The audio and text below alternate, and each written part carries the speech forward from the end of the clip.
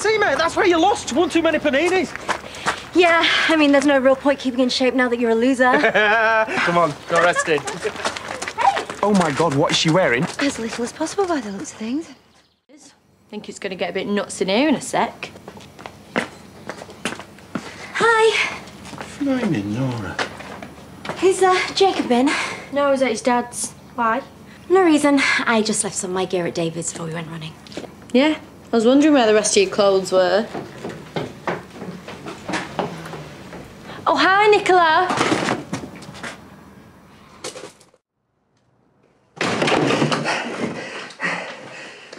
Hi.